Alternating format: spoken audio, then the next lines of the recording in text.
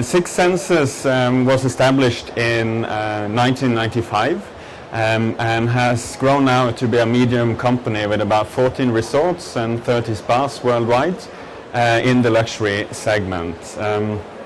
We just this week had a bricklayering in Sri Lanka where we will be opening 2 resorts. One of them will be a tented camp, so that will be one new for us. Since the beginning, our founders, Sonu and Eva Shiftasani, has always focused on responsible tourism as part of the business model. Our core purpose is to create innovative and enlightening slow life. Slow life is our core philosophy, which stands for sustainable, organic wellness, which is what we are about. And how we do it, we want to do it in a learning, inspiring, fun experiences, and that's what we want to do. So whether that is a romantic picnic with candlelight on a sandbank in the middle of the Indian Ocean, or is a picnic up in the mountains in Oman, or a rival experience coming through down by paragliding, one thing that is common is that our experiences often, or pretty much all the time, has an element of nature. This is what is a spectacular part that people want. And yes, this is our arrival experience for our resort in Oman. It's highly recommended. It's a great fun way of entering the resort rather than coming in by car. Six Senses believe that sustainability and luxury goes hand in hand, and by combining the height of luxury and sustainability, you really brings the best out of tourism experience. We don't see any contradictions in it, and rather than fearing for that criticism of luxury, we want to embrace it, and that's where we pride ourselves for winning both sustainability awards, but also winning awards for our products, such as the Condé Nast Travelers Best of the Best Awards twice. So sustainability is very much about experiences. We have here an outdoor shower. That's very much what guest enjoys doing. What luxury in our perspective is defined as is not the normal conspicuous consumption as most would think of with gold-plated showers or anything material. For us, we define luxury as something different. What people lack nowadays is, from living in big cities, from working long hours, having a lot of pressure, true luxury is time, it's space, and also getting a bit sense back into nature. So being able to be out taking an outdoor shower in between the trees is a real treat, or even sitting up on an outdoor open-air restaurant over our herb and vegetable garden, eating food that is grown under the restaurant, or even then afterwards go and look at the stars through our stargazing tower. These are things that you really seldom get a chance to do, and that is what true luxury is about. And I can tell you that it's a beautiful thing in the Maldives to see. We have a telescope where you can see Mars, you can see Saturn, see the moon, see the craters in the moon. It's a really nice experience. But also what's important when it comes to sustainability is looking at what is the key cause. You have climate change as a big part. So what we have done, we have looked into energy efficiency and also renewable energy. This is a small 70 kilowatt solar PV plant that we have installed for our last couple of years as a trial. We're looking into now a bigger project with 1 megawatt that will be able to cover and the needs for our resorts. The big challenge we have is This particular resort, Soneva Fuji, has is off the grid. It's on an island in the Maldives. So nighttime is obviously the main challenge. So we need to solve the puzzle with batteries, but we are looking at that, and hopefully we're working on a proposal that we can get that done in the near future. So our key importance is to reduce your energy consumption, and if you can, move on to renewable. And this is something you want to do because it makes business sense to do it. You save money, and then by that increasing your profit. And if we can pull this off, we're looking at saving substantial amounts of money, and particularly also if you're thinking about what's going to happen with oil prices moving forward. Waste is also something that people think much about. We see it as a resource, and that's why we have the concept of waste to wealth. For us, waste is something valuable. For instance, glass, we can crush it and then mix it in with cement, and rather than throwing it away, we actually can use it and then reduce the need for cement. So save us money on that. Our wood waste we can then cook in our pyrolysis oven and actually create our own biochar that we can use for barbecues, or even as soil fertilizers. So by that you are actually burying carbon down in the ground. Another thing we're looking at is using our food waste, which often is a big problem in the hospitality industry. We turn it into our compost, and that creates a very nice fertile soil that we then can use in our herb and vegetable garden to grow vegetables and herbs that the chefs can play with and really be able to cook a fresh and great meal.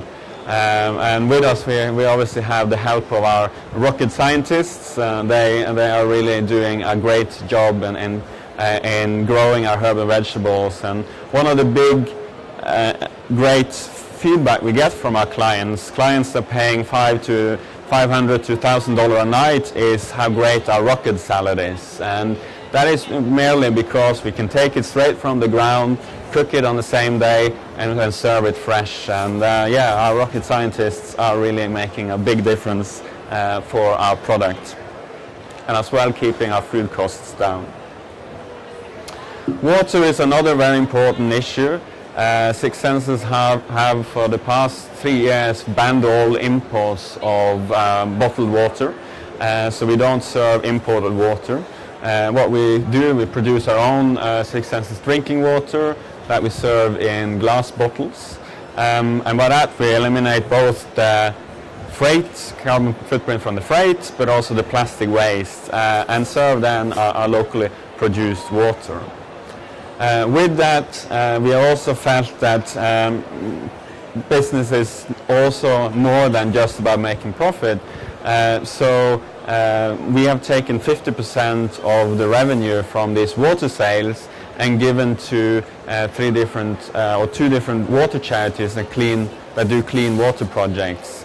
And for the past 2 years, we've been able to help 500,000 people get access to clean drinking water or basic sanitation. And as you may know,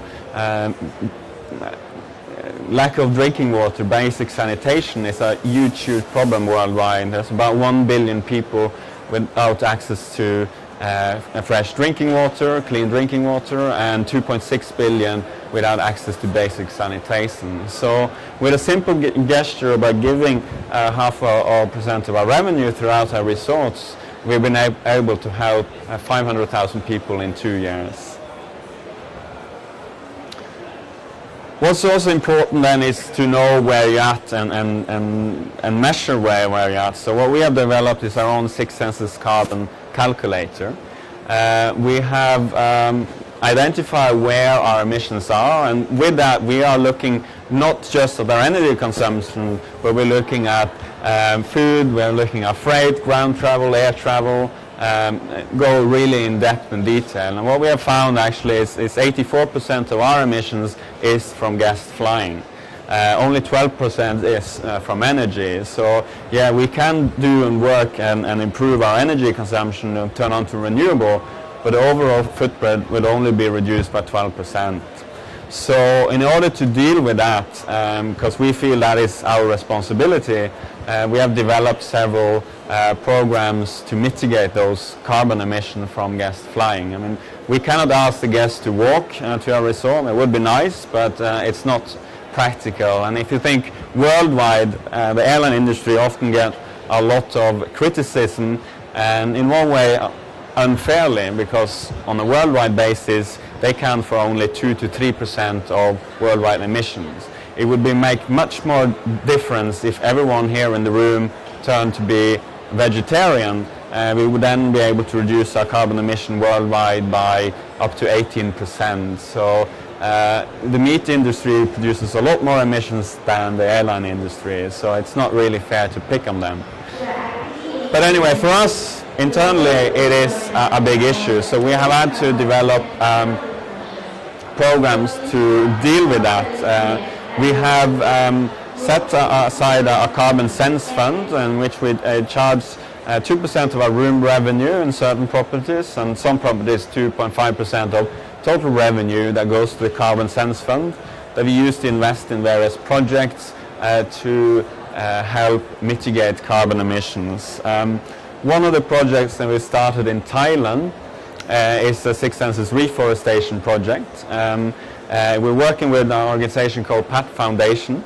We had our opening ceremony 11th of August this year and has since then planted 130,000 trees. And we are scheduled next week we've had a little bit delays for the last couple of weeks. You may have heard a bit of rain and flooding in Thailand, so it's been a little bit tricky. But next week we are scheduled to plant another 60,000. So our goal is to plant 200,000 to 250,000 trees per year, which then will mitigate 160,000 ton carbon a year. So, and the way we're doing it, we are working in a national park, Sri Lanka National Park. We are working on a methodology called framework species, where basically we do 20 to 30 different species, all from the local area. And by planting that many different species, you actually attract birds, seed-dispersing birds from areas around. And scientific studies have shown that in the next 6 to 7 years, you'll actually be able to expand on those 20 to 30 species up to 90 different species. So you get a real lush tropical forest rather than just a plantation, which is much better in terms for wildlife and actually the carbon absorption. So we hope to do this on a yearly basis, and then by that be able to restore a lot of the deforested areas in Thailand, and hopefully with that be able to help soak up a bit more of the water, so the rest of the country and Bangkok, it doesn't flood over too much as now.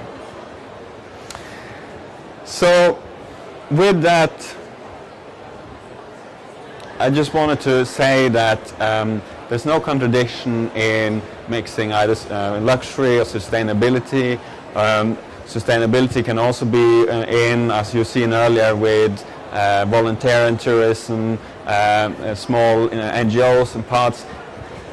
Every type of tourism can focus and do responsible tourism. So there's no excuse for not doing it. It does make business sense to do it. We have to, when you look at sustainability, not only think about environmental and social. I mean, that's one of the challenges sometimes environmentalists do. They only focus on the environmental or the social and forget about the economics. And on the other hand, business people tend to forget about the social and environmental and only focus on economic. But what you really need to do to truly be responsible and sustainable is to focus on all three. So people, planet, profit, or economic, social and economic sustainability. So that's what I wanted to say, and I hope that's something that you can do.